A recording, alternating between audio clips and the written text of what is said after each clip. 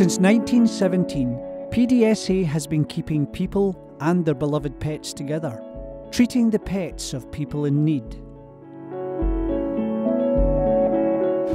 As Britain endured the horrors and hardship of World War I, the slums of London's East End were filled with poverty, depression and despair.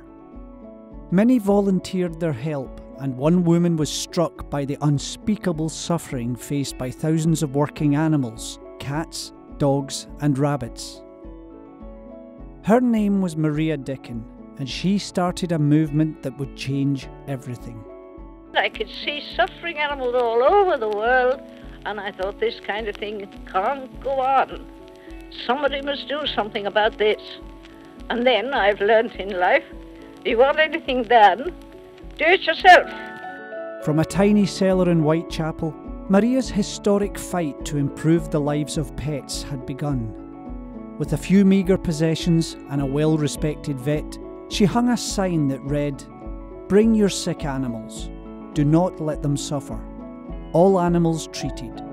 All treatment free."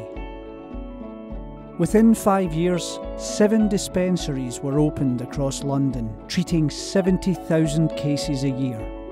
By the 1940s, PDSA had a presence in over 50 towns and cities across the land.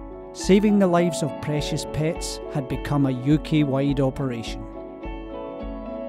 During World War II, Maria crafted a unique awards programme to honour animals and recognise their contribution to the war effort. Today, PDSA runs the most prestigious animal awards programme in the world.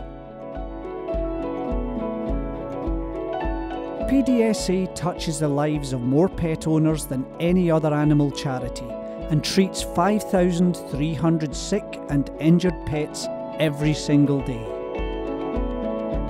For 100 years we have mended broken bones, stitched up wounds and kept hearts beating. One amazing woman's vision lives on today. Protecting, caring and saving the lives of UK pets.